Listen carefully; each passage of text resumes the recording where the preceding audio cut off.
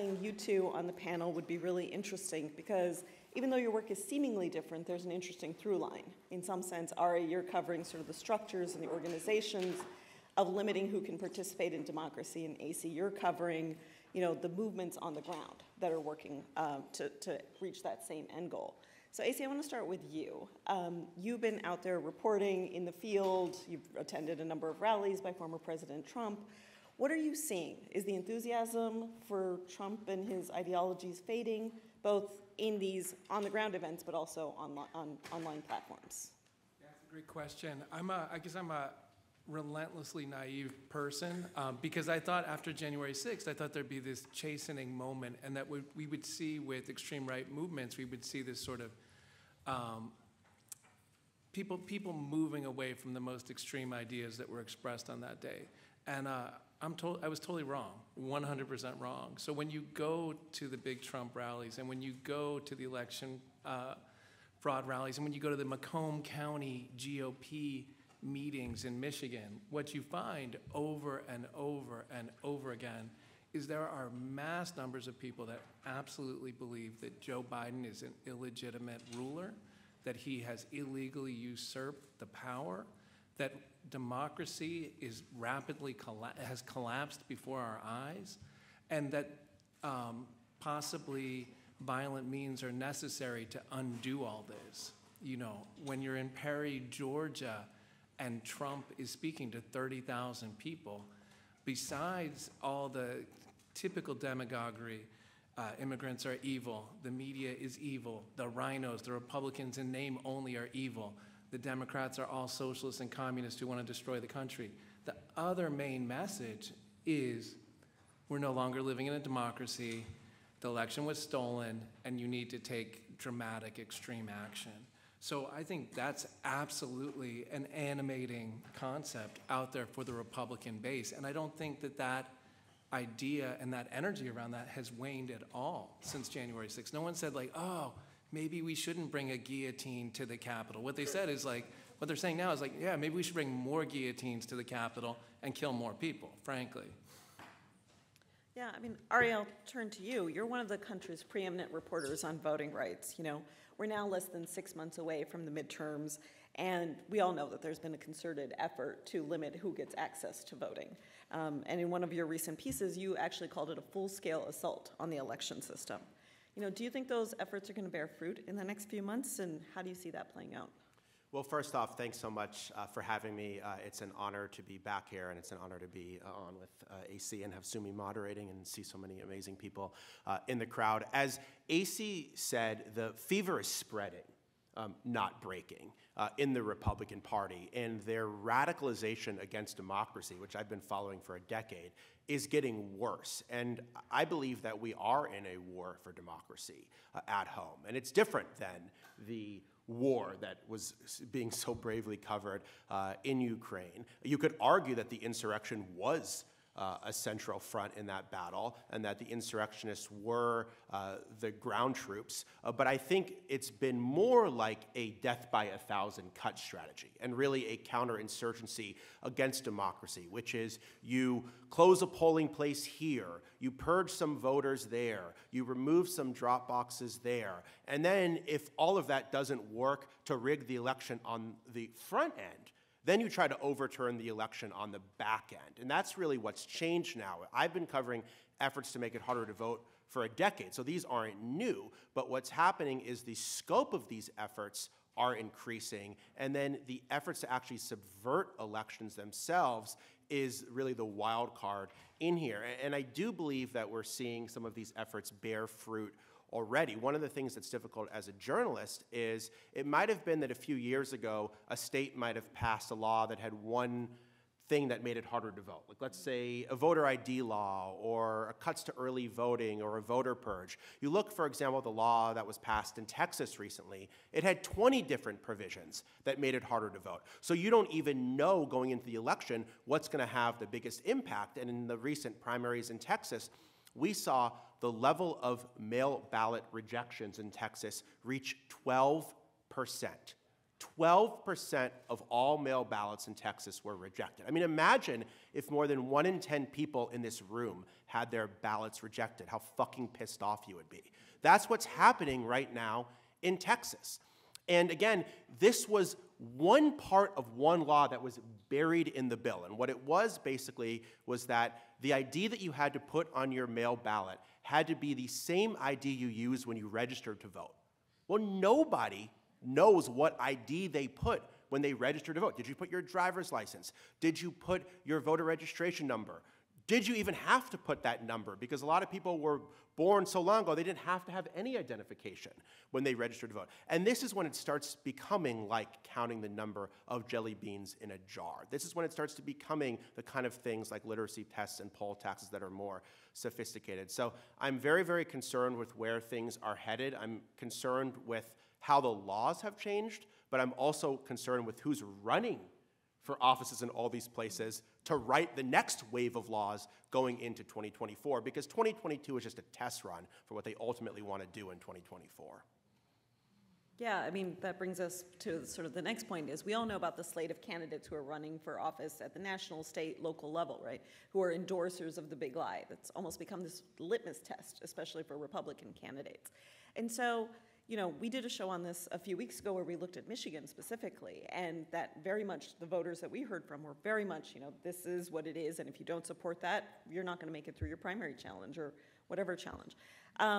You know, in terms of your reporting on the ground right now, are you getting a sense that these candidates will prevail, that this tack will be successful, and that this is now the future of one of our parties? Yeah, absolutely. It's going to be so interesting, and I'm interested to hear what you think on this. But the midterms, I think we're going to see a lot of the Trump big lie candidates prevail. Not all of them, but my guess is probably most of them. And these are people with incredibly radical views. I hung out with Mark Fincham, who is running for Secretary of State in Arizona. He was kind of a backbencher, assembly member. He was a nobody, frankly, before the Stop the Steal movement. And he helped really catalyze that movement in the state of Arizona. There's a strong chance he's going to be the next Secretary of State in charge of administering elections there. And when you kick it with Mark, he will drop one nugget after another, one gem after another. He'll say, hey, come out to my car with me. You got to see my body armor. It's level 4 body armor that'll keep you from getting killed by an assault rifle round. I'm going to wear this down to the border because the borders are controlled by the cartels. And dude, it's all a plan. The globalists and Marxists have a plan to let migrants across the border to come vote in our elections and install a socialist, left-wing, Marxist, Democrat government. Dude, that's what's going on. But, you know, even if you're on the U.S. side of the border, you got to wear your body armor. It's dangerous, man. And I'm like, you're from Michigan, dude. You don't know what you're talking about. But anyway, you know, you now live in Arizona, but you're from Michigan. Let's be real. But that's the kind of person we're talking about. Mark is a guy who doesn't believe climate change exists. He believes that the January 6th insurrection was likely a false flag operation staged by Antifa and the Marxists.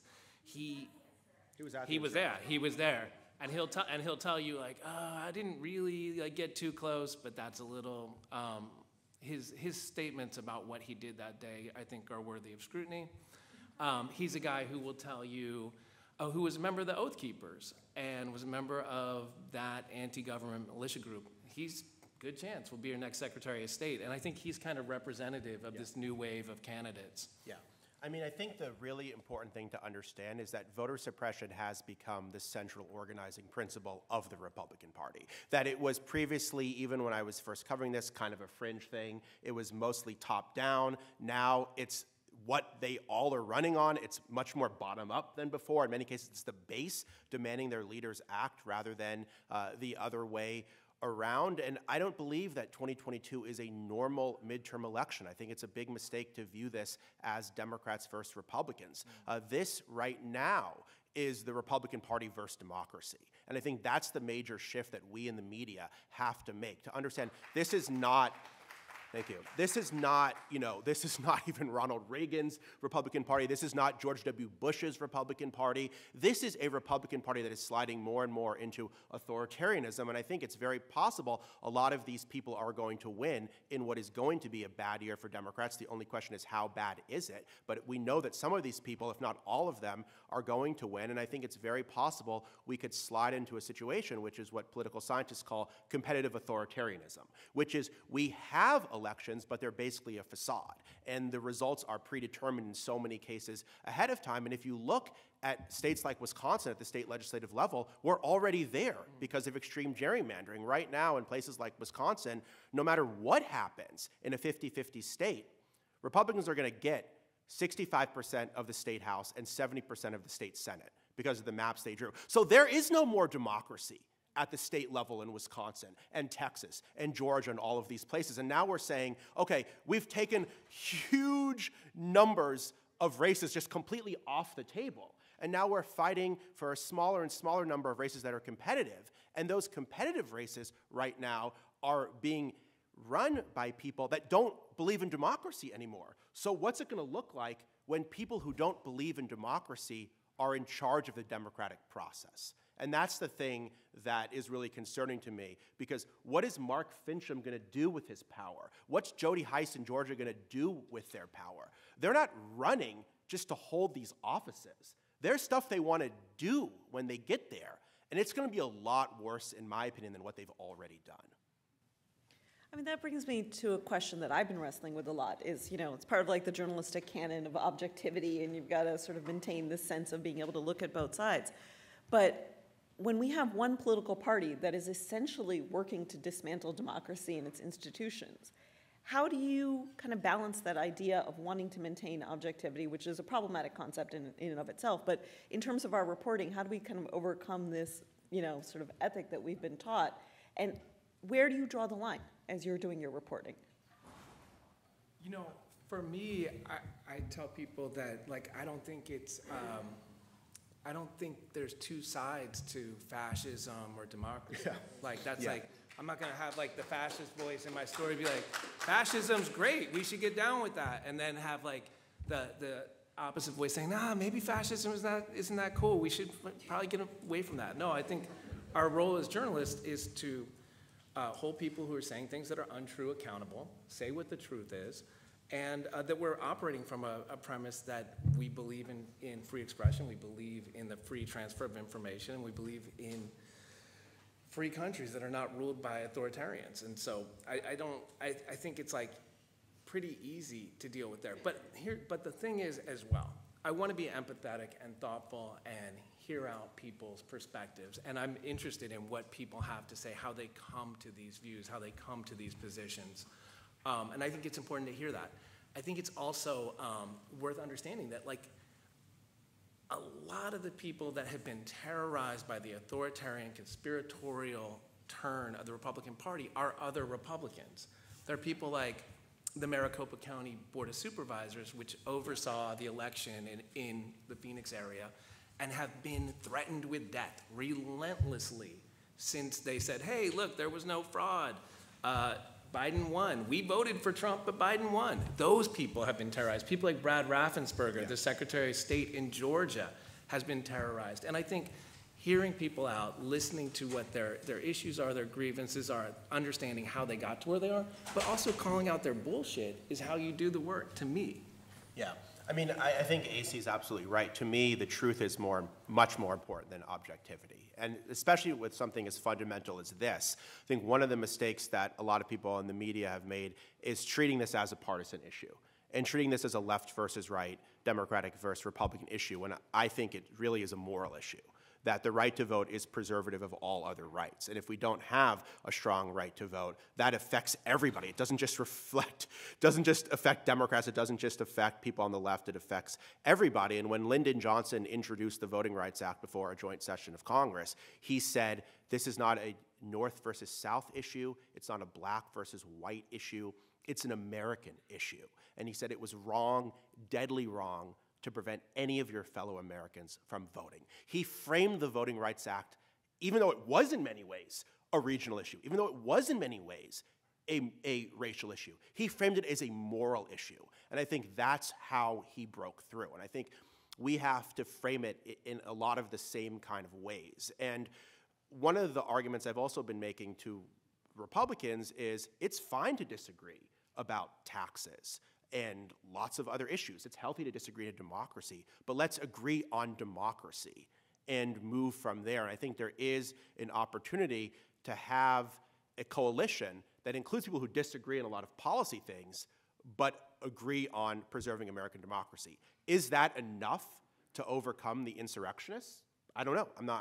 I think it's really an open question, but I think it's clear that there's very strong majority support in this country, if you look at Democrats, independents, and maybe 30% of Republicans, for preserving American democracy. The question is the 2/3 of Republicans that don't believe in democracy, which is a minority of Americans, is that minority going to hijack the majority institutions in our country? And that's what I'm most afraid of right now. Yeah, but isn't there some sense of we're just preaching to the choir then? We're already talking to people who sort of have that same underlying set of common facts. And, you know, how do you go about then trying to create this shared sense of reality or facts with people who genuinely believe the 2020 election was stolen, who genuinely believe that all of these efforts, you know, that votes are being harvested, you know, that all of these sort of, all this foul play is happening around our election systems? How do you build common ground with them? Great question. I'm not texting with my friends. I'm reading this from alternative right-wing social media, the download I got today, and this is the kind of stuff people are talking about. This is on Getter, which is the sort of Steve Bannon-affiliated social media outfit, and people are saying, decertify, or unfortunately we are headed to a civil war. The American people have no other options. This is on another network. Tennessee citizens need to picket the DA's office and demand justice. BLM burned down cities, yet conservatives do nothing to get justice. We need the death sentence for voter fraud, et cetera, et cetera, et cetera. And this is like, there are a million versions of this in the whole alternative social media ecosystem, which sprang up when the mainstream social media platforms began booting conspiratorial, racist, and hateful right-wingers from those sites. And there is an entire worldview, a self-reinforcing worldview that is being developed in this space that most of us really are not in, and that's the Telegrams, the Getters. I don't think anybody's on Truth social network, but on all these other sort of spaces, the alternative spaces. And just like our colleagues from Russia were saying about trying to break through the information blockade, there I honestly do not know how to reach people who are in that sort of cocoon of information and self-reinforcing sort of have that worldview, that filter bubble. I'm not totally sure how you do that. I think that's a key challenge for us as journalists and for policymakers and anybody that is concerned about the future of democracy to understand how are we going to begin to communicating to people and redevelop a shared set of facts. I don't know. What do you think? Well, I mean, I think it's very, very difficult when you have someone who was president and now has a massive following just telling people every day things that are just completely untrue. I think it's very, very hard to message against that. And I think we are seeing the obstacles to doing that right now, that even I don't even think Fox News is driving this. No, I honestly don't think that Fox News has been driving any of this. It's so much more fringe than that. And then it starts to become, well, this is in some ways the democratization of the media, right? So we've all been saying, let's democratize the media. Well, we democratized the media, and what happened? Millions and millions of people went to fringier and fringier outlets that aren't true. So I think I'm curious to hear what the disinformation panel have to say with this. I don't think we can compromise with these people, and I don't think we can persuade them.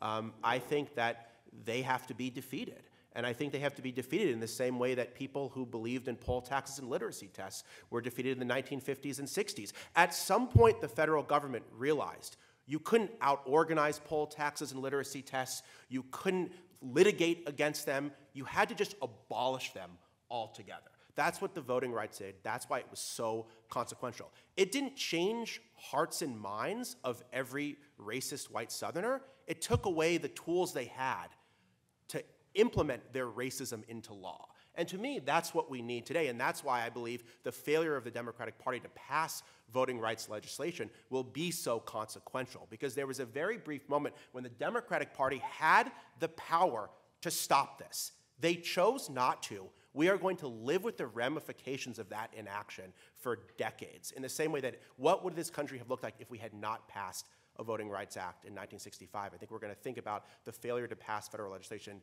to protect voting rights in the same way 2 or 3 decades later, when it's very possible we have a completely authoritarian Republican Party running whole sectors of this government. Yeah, looking forward a little bit, there's been some really great reporting on the lead up to. Morning, everybody. Just like that's. Sumi said that this conversation was going to be depressing. We'll try to turn it around. I know, we're going to try to end on a bright spot, but we'll see. But looking forward, when we think about the groups that were involved in the January 6th insurrection, right? I mean, AC, you've done a ton of reporting on this. The Proud Boys, the Oath Keepers, the Boogaloo Boys. Are these the same players in the on-the-ground movements that we need to be thinking about sort of in the next version of whatever this is going to be? Or are there new players, or what are the next set of targets in your estimation? Yeah, it's a great question.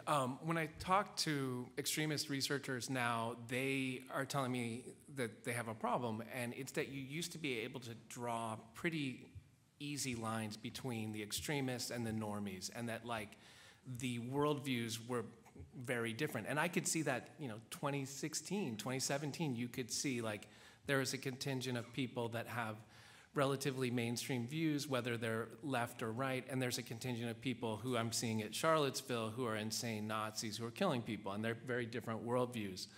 Now we have this problem, right, where the conspiratorial, anti-government extremist worldview is a mainstream plank of the Republican Party, right? So the worldview that animated people like Tim McVeigh, that animated the anti-government militias, that animates people like Stuart Rhodes, the leader of the Oath Keepers, that's not an extremist view anymore. That's a view that is adhered to, according to the social science, by something like 2/3 of Republican voters. So I think in a lot of ways, what we're talking about now is not small extremist groups led by somewhat kooky individuals who might be racist and awful. We're talking about how do you de-radicalize an entire political party. I think that's really the issue. It's a different struggle, I would say. Yeah, I think that Trumpism without Trump is more dangerous than Trumpism with Trump. I think Ron DeSantis is a greater threat to democracy than Donald Trump is right now, because he understands how to work the system. Trump is incompetent. Trump didn't know what he was doing. He inspired a lot of people to believe things that weren't true, but he's not a fundamentally competent leader. Scott Walker, Ron DeSantis, these are people that know how to work through power. And so to me, what I'm more concerned about is not the insurrection. I'm concerned about what I call the insurrection through other means, the attempt to institutionalize the insurrection, and the people that actually know what they're doing in Georgia and Florida and Arizona. They're running with it, and they're institutionalizing it in a way that Trump wasn't able to do in his incompetent ad hoc manner. And the Republican Party is far more organized around this issue now, and I think there's far more consensus within the party that people believe. People are pitting Donald Trump against Mitch McConnell. People are pitting John Roberts against Donald Trump. But they're all working off the same playbook, in my view, which is that the Supreme Court is very likely to say in the next term that state legislatures can basically do whatever they want, that they have unlimited authority over federal election laws. Well, that's going to make it a lot easier for Donald Trump to try to overturn the election in 2024 if essentially the Supreme Court has already, through the normal process of these things, green-lit this kind of behavior. So I think what we saw was Democratic norms held in 2020 because Trump tried to do these things in an undemocratic way. What if you try to do it in a democratic way? What if you pass laws through a normal process? What if you uphold these laws through the courts? What if it has the veneer of democracy behind it? Then it becomes a lot harder to try to reverse. Yeah. All right, I'm going to try to take us to a slightly more. Is there any reason to be hopeful? Because you both are painting a pretty dire picture here. Yeah. I mean, the panel was called Lights Flashing Red, so you got what you paid for. But, I mean, a thing that I would say is I go to these rallies, there's a contingent of people that are threatening our lives and the lives of my crew, and then there's a contingent of people that actually do want to have a conversation, and they are expressing, like, I would say legitimate grievances, and they'll say things like, you and I talked about this, like, here I am in Michigan, I work in a factory, I watched as all the jobs in my factory got exported for 20 years, and neither the Democrats or Republicans cared. And this guy named Donald Trump came along, and he seemed to actually care about factory workers. And that's why I'm here, and that's why I'm active for Donald Trump and all this stuff. And you feel with people like that, you can start a conversation, and you can find that they are not entirely unreasonable people, that they have true grievances that have been ignored by both parties and frankly been ignored by people in our space, in the media space, for a long time, and that there is perhaps a window to start a conversation there.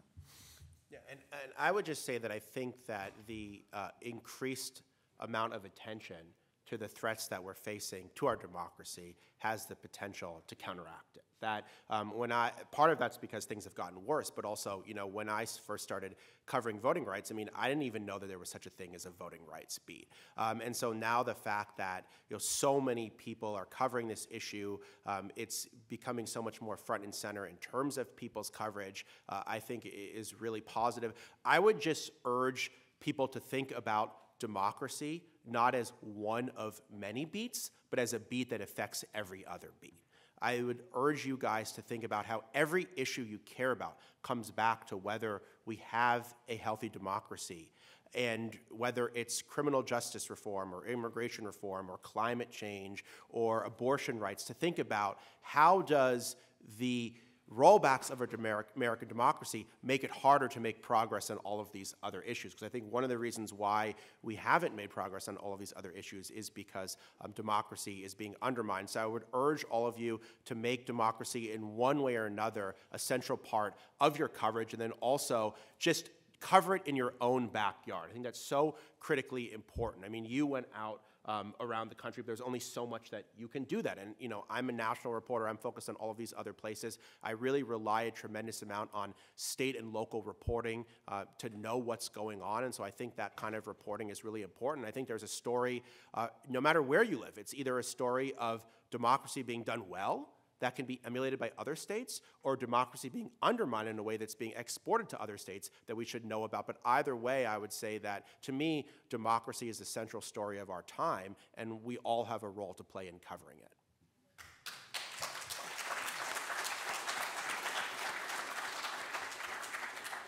I mean, to dig into that a little bit, right, for our colleagues here in the room who work at local or regional news organizations, right, you guys are both national reporters, you have time, you have the scope to be able to take a big picture view on democracy. If you are working in a smaller news organization, what would be your advice on how to dig into these issues in your own communities? For me, I always go to the scary people. So I'm interested by things like this. When I'm in Arizona and I'm watching the audit of the 2020 vote be released, I'm looking at the social media feeds of the state senators there who are releasing this document. And I'm seeing that as they are posting about, oh, here's our proof that there was election fraud, here's our big reveal of the audit, what I'm seeing is that their followers are immediately jumping online and talking about killing public officials. And they're talking about hanging public officials from trees, they're talking about executing traitors, and I'm not seeing any pushback from those state senators as this is all going on their social media pages. So a thing for me, if I'm a local reporter, is I want to know who these people are in the community who are posting, let's go kill some government officials. I want to know why people like Wendy Rogers, the state senator in Arizona, and others don't push back when people use their social media platforms to threaten violence. I want to know about the public health officer in my community who's getting threats that isn't being reported on. I want to know about the elections workers who are being threatened. I think there's a ton to do. Yeah, I would just urge as much local coverage as possible, as much state and local coverage as possible, and as much investment in state and local coverage as possible. I mean, I couldn't do my job without the Texas Tribune and the Milwaukee Journal Sentinel and the Atlanta Journal-Constitution, and a lot of these places are facing major economic pressures as well, and so they need more support. And in general, so much attention is focused nationally, but really what the Republican Party has done is they've taken a state-by-state strategy, and they've tried to make it a national strategy. And I think that, for example, state legislatures are the most important but undercovered subject in American politics right now, that a tremendous amount has been happening in the states in places like Wisconsin and Florida and Georgia and Texas in the last year. But Tell them about Wisconsin, yeah. about the auditor's report. It was crazy. I mean, the number of people covering this stuff is shrinking and shrinking, you know? And so if anyone's here from those states, please come talk to me afterwards. But yeah, I mean, they're just putting out really crazy stuff that is then filtering up to the national level. And that's, you know, that's where Trump is getting his material. It's not like Trump is getting the material and giving it to people in those places. They're getting the material and they're giving it to Trump. And so I think just as much state and local reporting as possible, and as much state and local reporting on this subject in general, I think is going to be tremendously important going forward. Yeah, AC, as you're out in the field, and you know, when we were talking earlier, you were telling me about, you know, all the safety precautions you have to take, and you know, I think one of the things that really comes across in your films when you're talking to people who have just sort of completely radically different views of the 2020 election or the insurrection or any of those things, you are able to approach them with a sense of respect and trying to have empathy for them, which I think is not true necessarily of all national coverage, right? There is a certain amount of navel-gazing about sort of like, how can these people hold these views? I mean, where does that come from for you? Like, is it just a natural sense of curiosity? Yeah, I mean, I do want to hear what led people to the beliefs that they have. And I'm, you know, honestly constantly astounded that I meet people who are very, very bright people, and they're aerospace engineers, they are sophisticated, intelligent people, and I want to understand what led you to this, embracing this worldview. And I would also say that, you know, when I speak to researchers in this field, they will often say, particularly with the most sort of extremists, the white power and the very extreme anti-government extremists, that often these are people who have had insane trauma in their lives. They've had very bad things happen to them, and part of what took them down this path was that personal trauma that they occurred. And I'm not excusing their actions or their worldviews, but I do want to understand how they got to that place. And I think that's important.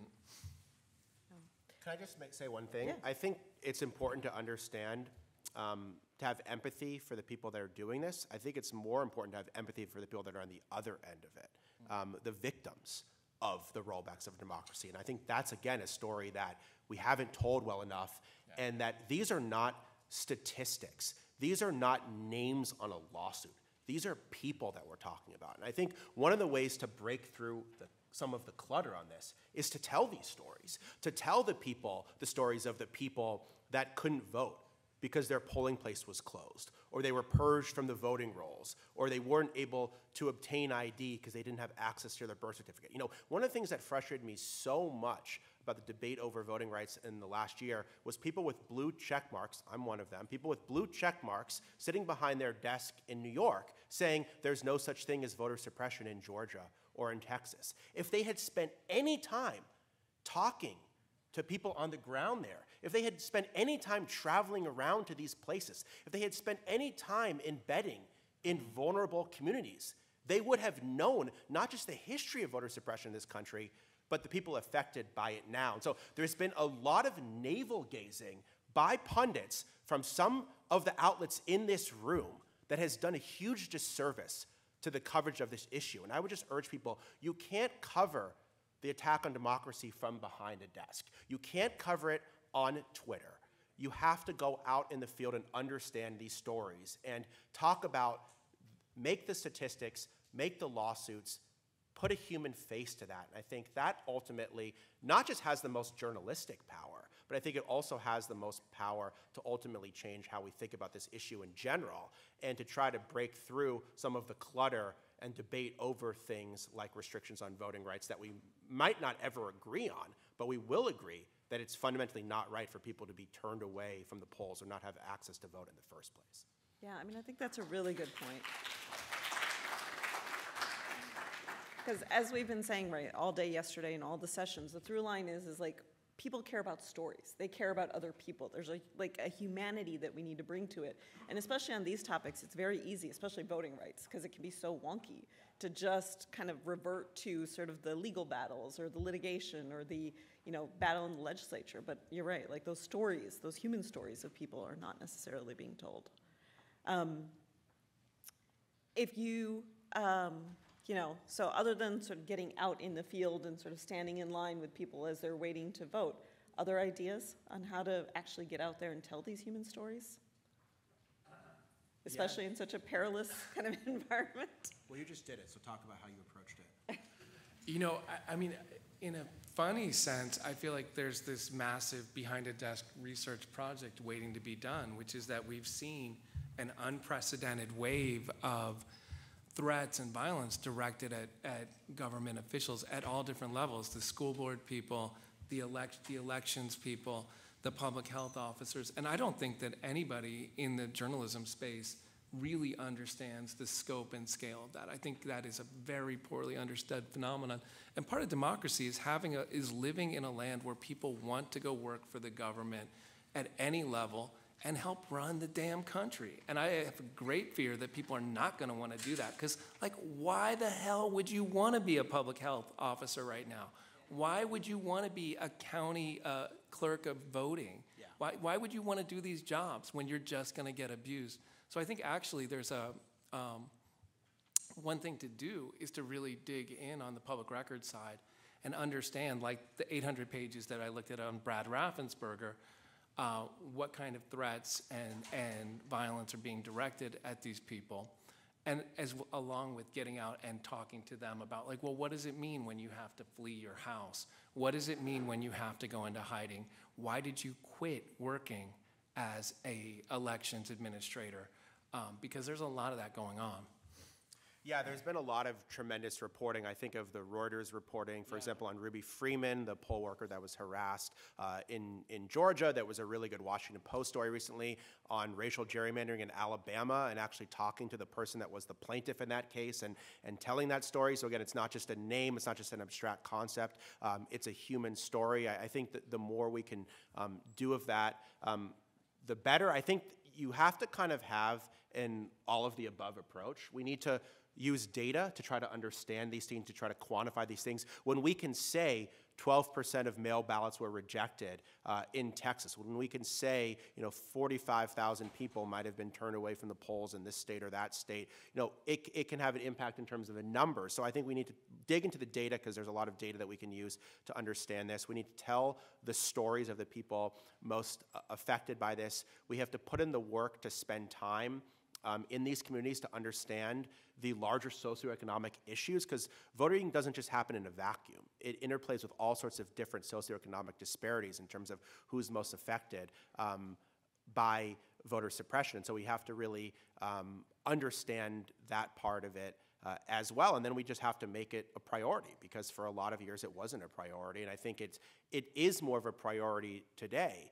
But even still, a lot of other issues are still coming before it often in terms of coverage. And so we just have to make it a priority every single day, and not just 1 or 2 months before the election. Because often when it's covered 1 or 2 months before the election, it's already too late in many cases to try to help inform and the public and mitigate some of the problems. How do you both think about the impact of your democracy beat, right? Especially when so much of the reporting is happening after the fact, or you're dealing with communities who aren't necessarily civically engaged in that way and trying to reach them. So how do you kind of think about impact? I mean, it's difficult. I feel like the reporting that I'm doing has never been more important, and also never had less of an impact. And that's a difficult thing to think through. That, so many people come up to me and they said, you were way ahead of this. You really opened the door to this coverage. But also, tens and tens and tens of millions of people believe the exact opposite. of what I've been reporting for a decade. And no matter how many impactful stories I write, or no matter how many impactful documentaries you might do, or no matter how many big investigations are done by the Times and the Post and other places that are devoting real resources to it, it's not breaking through in terms of changing the minds of those tens of millions of people that support the insurrection. So that's a very, very difficult thing for us to think through, that to think about what are the limits to what we're doing. But at the same time, I feel like just not doing it would be even worse. So I feel like in some ways it's more important than ever to try to do it and to hope that it has an impact, even in a small way or in a much bigger way. And one of the things that I took away from 2020 that was really positive was everyone stepped up in their own way to help protect American democracy. Whether it was journalists devoting more issues to covering it, or everyday people deciding to be poll workers, or so much more attention than in the past in helping people vote and understanding how to vote. And I think that's one of the reasons why we had the highest turnout in 2020 in 120 years. It wasn't just that there was so much interest in the candidates. It was that so much attention went into the importance of voting and how to actually accomplish that. And my fear is that a lot of that momentum has now been ceded, and the insurrectionists are taking over. And so I think we all have a role to play in terms of what do we do to try to protect American democracy, not in a partisan way, right? But simply writing about this, informing people about it. That in and of itself helps protect American democracy without any political labels, without any partisan labels attached to it. Yeah, I think the impact piece is hard because for me, you know, doing this work, I'm hoping to create some material change on the ground, have some transformative moment. I'm not just interested in starting a conversation. I want things to legitimately change. And unfortunately, as Ari's saying, it feels like this is a hard space to make that change through journalism at some times. Yeah. Well, I'm going to open it up to audience questions. So maybe we could get some. And convince people who may be radicalized to abandon those beliefs. And I just wanted to come back to like a question that you had asked, Sumi, which was like, are we like preaching to the choir in our reporting if we're not reaching those people? But I wonder, like, do you guys think that the more important goal that we should have at a time like this is like radicalizing the opposition to those views? You kind of addressed it a little bit, Ari, but like, you mentioned that Democrats like had the power to do something about this recently when they had control of the House and the Senate and didn't do anything. And like I talked to my like family members who are like left-leaning but don't have like a sort of the sense of urgency that either of you two have about these problems. Should the goal rather be to like instill that sense of urgency in the people that maybe like share our general views but don't share the sense of like panic or like moral concern that we maybe do because we're like seeing it more often? That's a really good question. That's what I was sort of getting at, which I think there is majority support in this country for a pro-democracy movement that could span from Liz Cheney to Bernie Sanders. And again, they're going to disagree on a lot of things, but they're going to agree that people who attended the insurrection should not then be running and maintaining public office. And so, I think that if you look at like all of the polling, there's strong majority support for policies that make it easier to vote. There was strong public support for the voting rights legislation in Congress. There is strong majority support that the election was not stolen. We spend so much time thinking about the 2/3 of Republicans that believe the election was stolen and not the 70% of Americans who say the election was not stolen. And so to me, I want to empower the 60 to 70% who believe in democracy to actually defend it rather than worrying about ceding all of the space to the 30%, because I think what's happened basically is the inaction of the 60 to 70% of Americans that believe in democracy for whatever reason has ceded turf to the 30% of Americans that are hardcore insurrectionists, and that has left a political space for them to really take over in a lot of places. So is that just like a turnout game at that point? That's an everything game. It's turnout, but listen, if you're saying that the protection of democracy depends on one party winning all the elections, well, then you're not really a democracy anymore. Because what happens when the public turns on that party for reasons that have nothing to do with democracy? Like right now, people are mad at the Democratic Party because of inflation and lots of other things, and fighting for 8 months about policy instead of passing policy and all of these things. And so they're getting blamed for it, and then, but it's not an endorsement of the insurrectionists. But the insurrectionists are going to take it as a mandate for them. But then the pushback on that, right, is that if we don't figure out the dis and misinformation piece, then we're constantly going to have 30% or more of the people who are like, dude, 5G is causing COVID, or dude, the election was stolen, or dude, it's like the new world order is coming to take us all over, or it was a pandemic, you know. And so I don't know how to figure that part of it out either. You know, it seems like somewhere that we have to put energy as media makers and reporters. Yeah, I think the 1 p.m. panel is going to solve that problem for us. No pressure, 1 p.m. panel. The gentleman in the black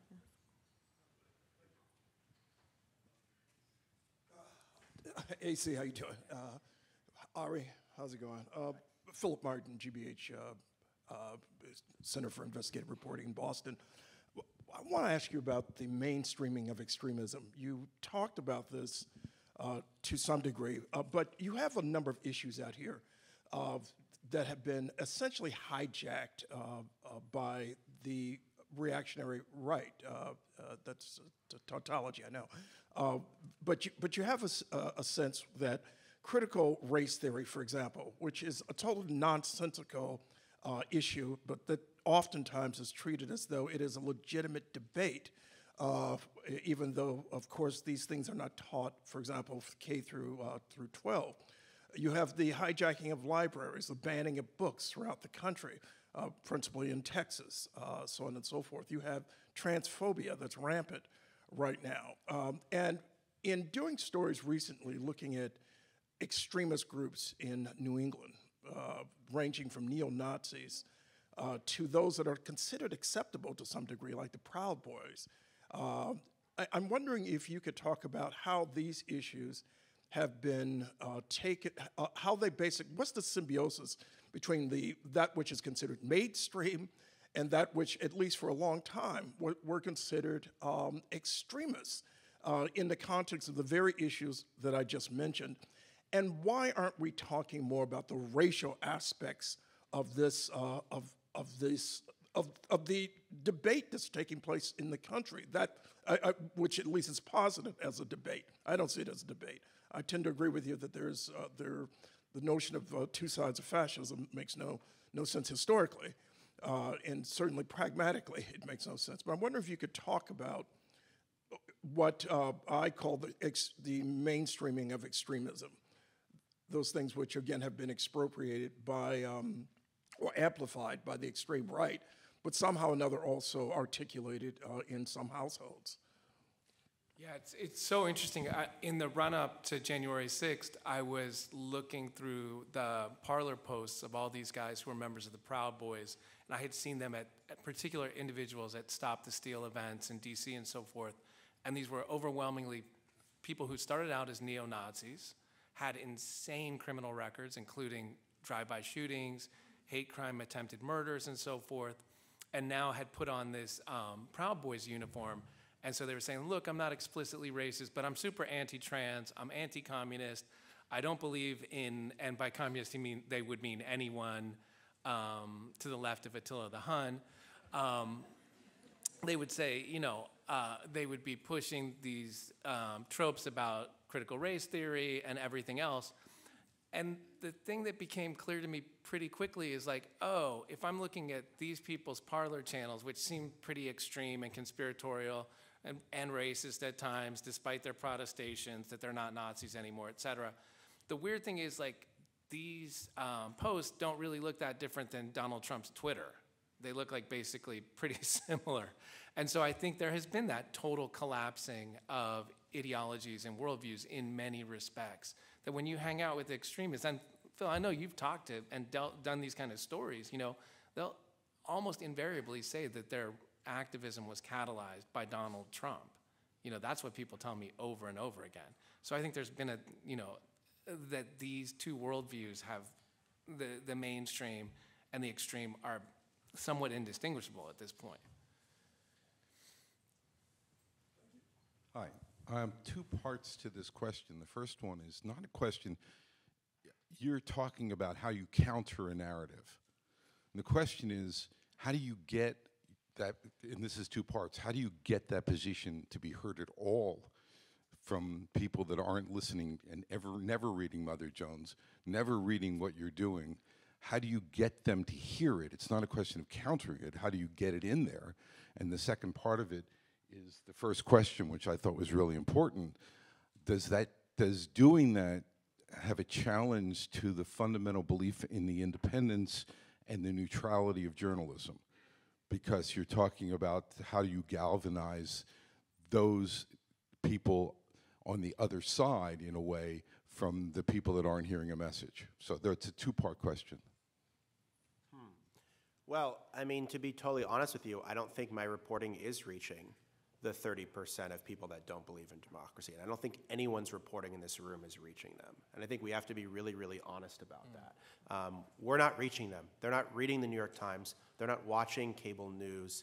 They might not even be watching Fox. They're not following me on Twitter.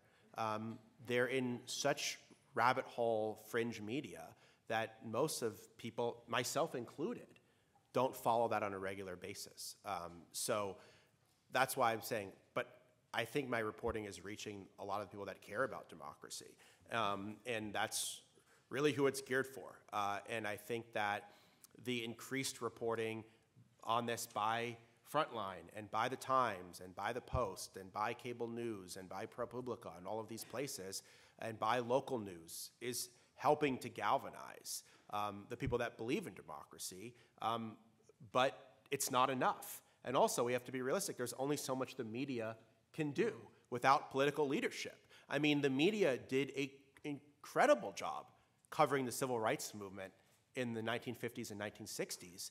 It took Lyndon Johnson passing the Voting Rights Act to actually have a big impact. So the reporting, the footage of Bloody Sunday in Selma catalyzed that movement. But you had to have the political leadership that turned that movement into action, into legislation. To me, that's what we're missing today. That because of a lot of different structural factors, because of the undemocratic nature of the US Senate, because of the undemocratic rules of the filibuster, because of the extreme radical takeover of the Supreme Court. I mean, I could go on and on and on. I don't want to get too far ahead of my latest book. But basically, this is all the reasons why a pro-democracy movement is not translating into pro-democracy legislation. And so I think we have to have a bigger conversation, not on this panel, on maybe next year, about the anti-democratic nature of our institutions and how to democratize them, because it's really hard to have a pro-democracy movement in the context of institutions that are already stacked against democracy and that are getting worse, not better, in terms of their composition. Yeah, and I would say I see this very much actually in a very traditional role for journalism. Our role is not to be stenographers and go to the press conference and credulously take down notes from people who are spewing bullshit. Our job is to say, you are spewing bullshit, here are the facts, here is the reporting that I've done that proves that. And I think that's a pretty classical thing to do. Early in my career, my editor would say, yeah, it's good that you've got a quote from this person and a quote from that person, but I want to know who's right. Like, where are the facts? Get the documents. Tell the reader what is actually going on, not just what people are opining is happening. So I don't see it as conflict with the kind of a classical mission. Thanks. This has been really interesting. I want to push a little bit more on, I guess I'm following up on what Ari just said about, like, in the absence of political leadership. We have this absence of political leadership. We have all of this very excellent reporting sort of sprouting like weeds right now, which is good. But I want to talk about the 60 or 70%, the choir that is being preached to. I think one of the things that may be missing in, well, I guess my question is, do you agree with this? That one of the things that may be missing in the reporting is, what am I, as a member of the 60 or 70%, supposed to do? I mean, literally do. I wake up in the morning, I'm outraged that my ballot could have been one of the ones that would be, you know, illegitimate, or any of the things that all of this good reporting is making me really pissed off about. And I think, okay, so then what is the choir that's being preached to? What can we do. And I guess I wish that some of the reporting, not all of it, but some of it was helping the 60 or 70% better understand that. And I'm just curious if you think there is a better way for journalism to help to do that. Yeah. That's an interesting question, and I think it puts a lot of journalists in an uncomfortable position where then they feel like they're veering into advocacy. And so some people are not going to feel comfortable doing that. Some places like Mother Jones are going to feel more comfortable doing that. I think in general, what I've noticed is like the way that the Times or the Atlanta Journal-Constitution or the Milwaukee Journal-Sentinel, they're spending a lot more time kind of walking through readers. Like, this is why it matters. Here are the facts. Like they're doing, this is not to your question, but in terms of raising public consciousness, they're doing a lot more explanation of why we should cover this issue in the first place, what the accepted facts are, what the stated rationale for these laws might be, what the actual impact of these laws are. And I think that's really valuable in terms of raising public consciousness. But the fact is, there's a lot of different things that people can do. There's not like a one-size-fits-all solution here. It might be volunteer to be a poll worker or an election judge, so an insurrectionist doesn't take that position. It might be volunteer or give money to the groups working on this issue. It might be trying to elect different kind of people to the Senate if you live in a place like Arizona, theoretically. It might be that you have a 30-year campaign for a constitutional amendment to make our institutions more democratic, like the right did in the 1970s when they realized they were losing every aspect of American society, and they started to try to figure out, how do we take over the courts? How do we take over all these institutions that we've been frozen out of? And the Koch brothers didn't think they were going to succeed in 1974. They had a plan to succeed in 2010 instead. And so I think some of these things take a much longer time in terms of structural change, but I think like the problem is it's not one thing that you can do. It's how do you be active in a lot of different ways. And I think the way that journalists are approaching that is just to try to explain this issue in as great of detail as possible so people understand why it matters in the first place. Yeah, I mean, I think part of that is also before, I think, the last election, I'm not sure how much of the general public understood the mechanics of the electoral process, right? What do poll workers do? And so I think like just putting that out there is also really powerful in terms of educating people about the opportunities that they have to be part of civic life. It's always dangerous to say I'm from Arizona, but this year is complicated by it's Navajo presidential year, and there's already a very highly contested race up there that brings in voters that are not normally in a cycle. The primary and the general are on the same cycle as the Navajo Nation, and a lot of times that changes the whole equation in Arizona in ways that makes it a very different statewide race. The question, though, I wanted to raise is one of the experiments going on that drives a lot of folks crazy is this year Alaska is going to do ranked choice voting in both the Senate and the House race. And suddenly the candidates have to get to 50+1 by the time they get to the final ballot. I'm wondering how that will change things.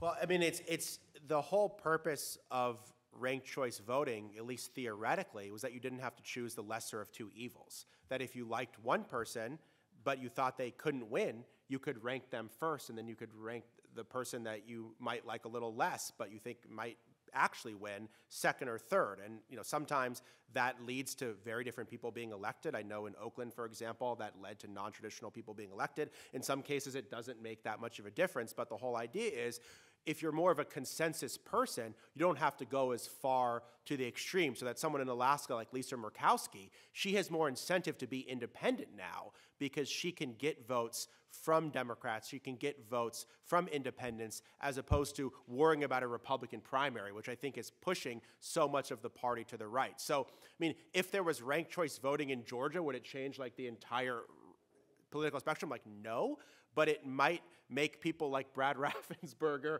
more popular, and that the whole fight wouldn't be between him and Jody Heiss, his insurrectionist opponent. It would be between people of all different lens of the spectrum in terms of their policy. So I think that's one kind of policy we should be thinking about in terms of how to make the system potentially more democratic. One last question.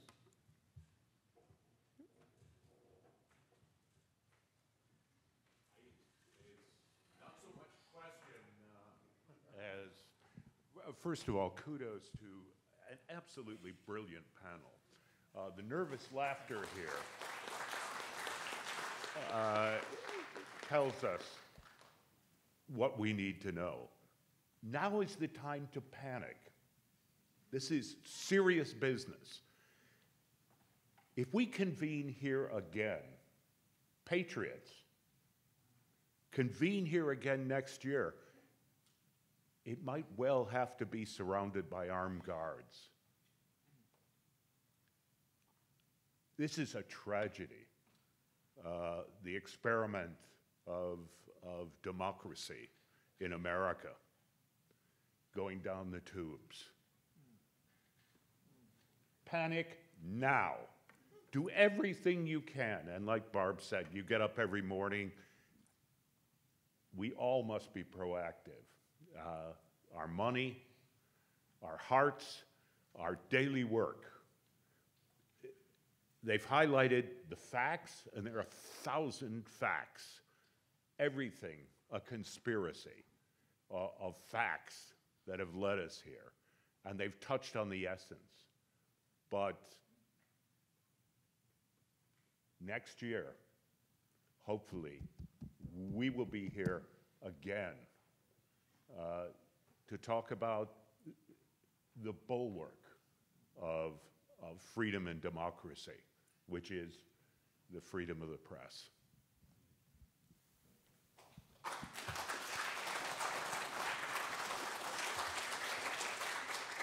Well, there was a reason we named this panel Lights Flashing Red, so to your point.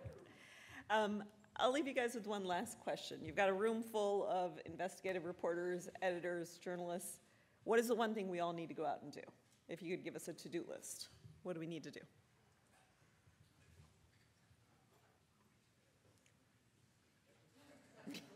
That's a good, no. It's a great question. It's a hard one too. And we've kind of been wrestling with variations of that, but I think part of it is like, we have to keep doing what we're doing. This struggle is an information struggle. This country needs us deeply to say things that are hard, to say things that are truthful, to say things that are accurate, and to push back when we are seeing this type of activity and this type of untruthful bullshit being promulgated en masse. Like, we need to keep doing what we're doing. And that's something of a piety, but I think it's true. I would just say, understand that we are in a fight for the very survival of American democracy, and cover that with the urgency and the priority and the importance that it deserves. Well, if that doesn't light a fire under all of us.